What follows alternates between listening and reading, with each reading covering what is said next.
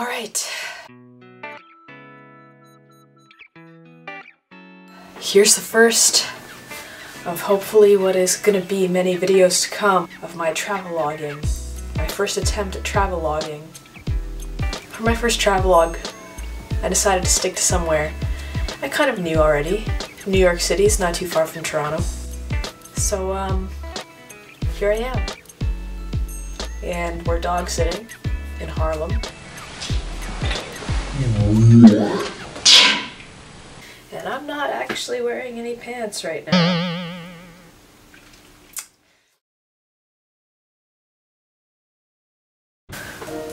Rockefeller Center is a good place to get your bearings because it's touristy, and it's awesome because you can see so many people from so many different places in the world. Tour groups speaking a million different languages, and of course a bunch of people taking pictures of the same thing. So I try to stay away from that a little bit.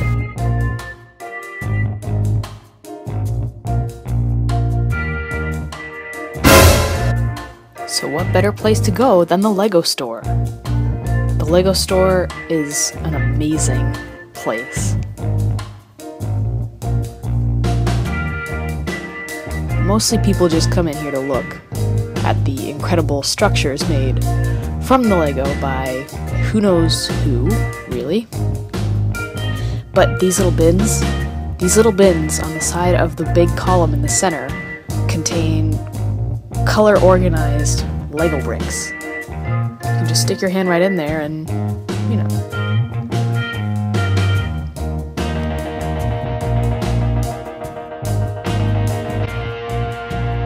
The subway in New York is great.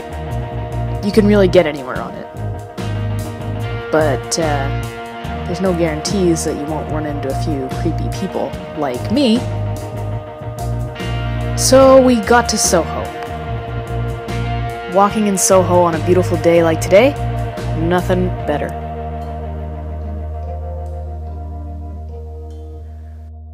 Especially when you stop at a cafe.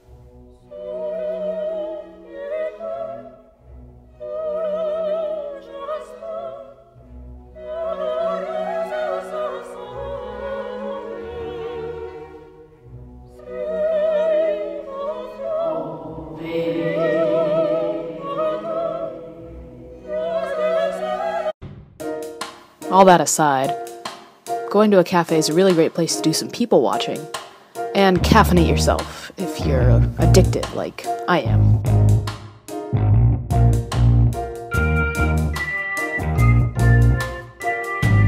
New York is so alive, much more alive than Toronto. For instance, you could catch a basketball game that had its own crowd of spectators. A short little walk, and we're at Washington Square. With that Arc de Triomphe looking thing, which is not actually the Arc de Triomphe. But on a sunny day like today, so many people come out just to enjoy the sun, the fountains, practice whatever they practice.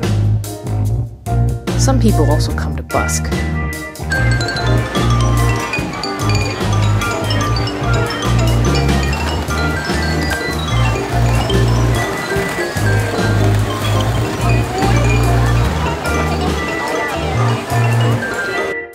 If you like people watching, definitely come here on a sunny day. What are you gonna do? It's nuts!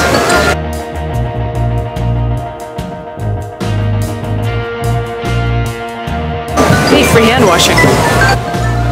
And this is what I saw for most of the day. Man, it is allergy season right now, and I gotta tell you, I'm suffering. All this bullshit